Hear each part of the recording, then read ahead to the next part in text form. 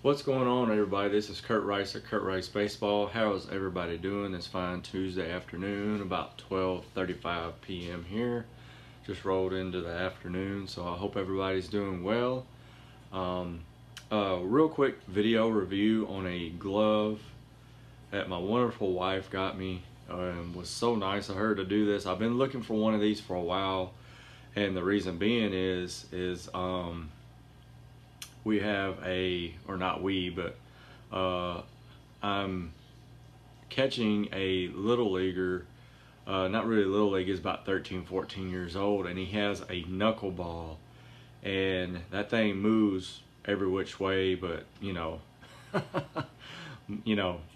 pretty much every which way, no rotation on these things. So if you've never seen it, check out if you have Amazon Prime or have access to Amazon, go in there and watch this called Knuckleball, and just watch these guys. It's just amazing how this pitch works.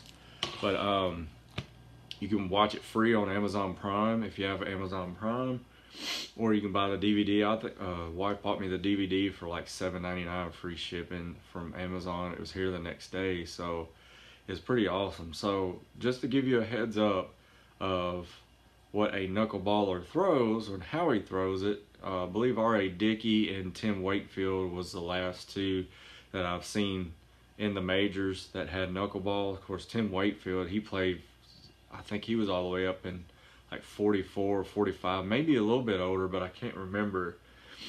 But how they throw this pitch, some of them, I think R.A. Dickey, the way he was taught was to dig his fingernails in the horseshoe. This is the runway of the baseball, the horseshoe of the baseball right here. And he was always taught they don't throw with the knuckles. They don't throw like this. They throw with their fingernails dug into the ball, and then I believe they push it out, and it has no rotation to it, which I'm not a pitcher, so I wouldn't know exactly how to throw it. But they throw it like this, and then, they push the ball out. But you'll be able to see it on Knuckleball, the DVD, or watch it on Amazon Prime Video. But that's besides the point. So anyway, we have a knuckleballer that I'm trying to catch, and I have a 35-inch BT, and it's not working. So my wonderful wife was we was digging around, couldn't find nothing, and one day she was like, hey, something came in the mail for you, I can't wait for you to get it, blah, blah, blah. And I'm like, okay.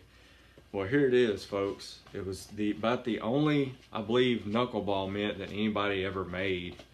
And there it is right there. This is a CM 3000 KM knuckleball mitt right here.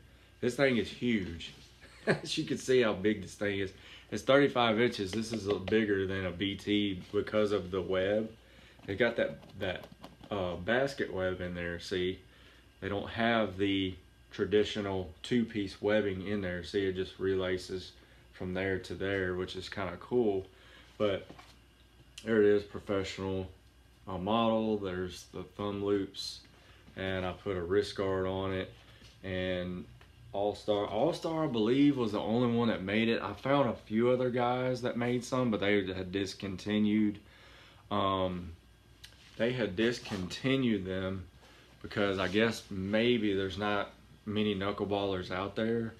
But anyway, this is for a review on it. The review that I have, it's very, very good quality knuckleballer mitt.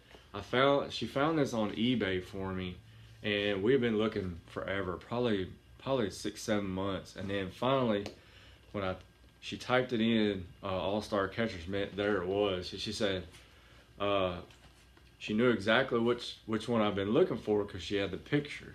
So here it is, folks. This is a knuckleball catcher's mitt. And the guy on eBay, I looked it up after I got this, and the guy on eBay has one left, and this is a rare mitt right here, because you can't find these things anywhere. So, and I put the wrist guard on there because I'm definitely gonna need it catching this kid, because the ball moves all around. I mean, I've missed a few. I've had a few hit me in the mask. But this kid is something else with his knuckleball, and hopefully it works out for him.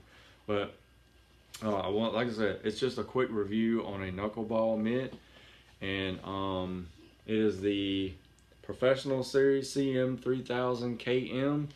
The leather on it is pretty much just about the same as a SBT or a BT. It's got that black tan leather. I don't know if they may, I think they may have made these in black, but I can't remember. It's just gonna have your little wrist strap right here, with which wearing this with it and having this on, you know, that's all you need. It's just a plastic buckle, which your expensive ones have the metal buckle. And I think this one, she bought this one for $170,